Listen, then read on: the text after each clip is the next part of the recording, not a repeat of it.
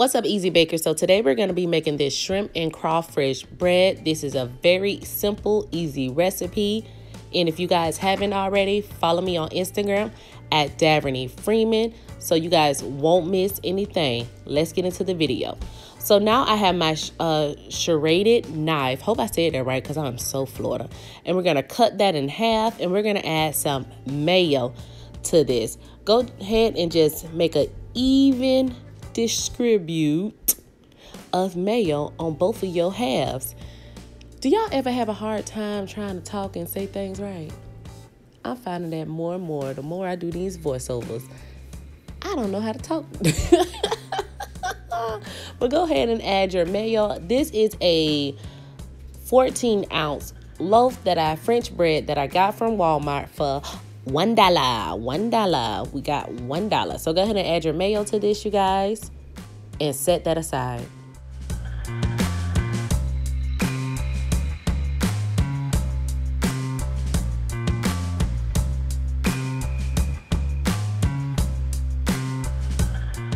All right, so now you got 4 tablespoons of butter in a large saucepan. We're gonna add our diced garlic as well as our onions to this, and we're just gonna go ahead and let those saute for about 5 minutes.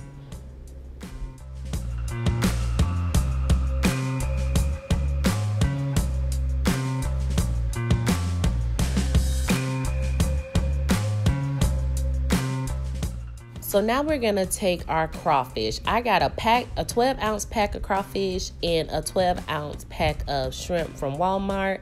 And I'm just gonna toss those into my onion sauce. Girl, I said my onion sauce. Y'all, it's been a long week. I'm just going ahead and toss that into my sauteed onions and garlic. And I'm going to add a tablespoon of Creole seasoning. I actually add a tablespoon and a half because I added more than a pound of meat. But a tablespoon, I think, would just do kind of fine. Depends on how much salt, how much seasoning you like, honey. So go ahead and let that cook for 5 minutes.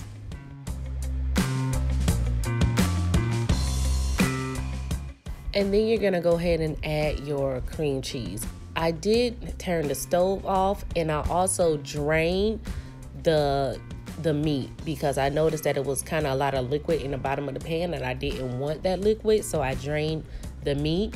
Turn my stove off, add my softened cream cheese, and just go ahead and mix that all together until it's all creamy and the cream cheese and incorporated in everything.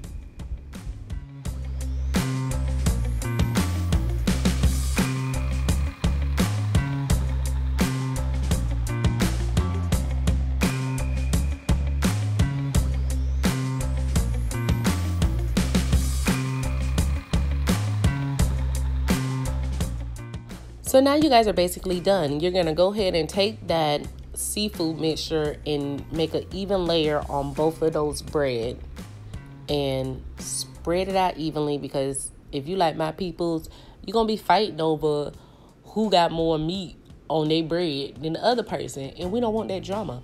So you're just gonna have an evenly distribute hand on both layers of bread.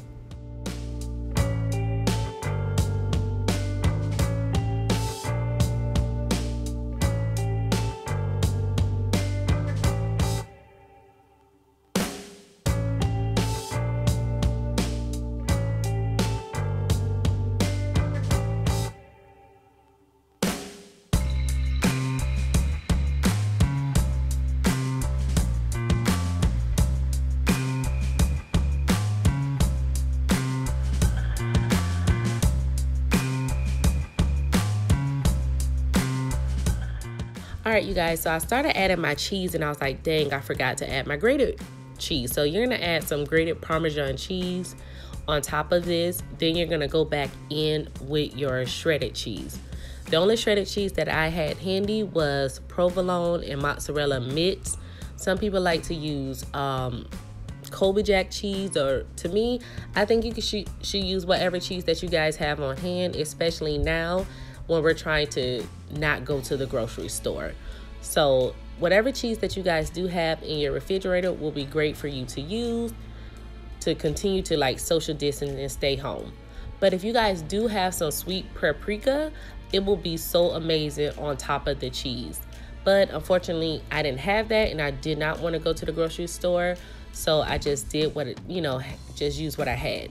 I'm going to put that on 375 for 15 minutes. Once that get done, I'm going to broil it on high for 2 minutes until my cheese brown. But keep an eye on it, okay? You definitely want to garnish this with some parsley flakes.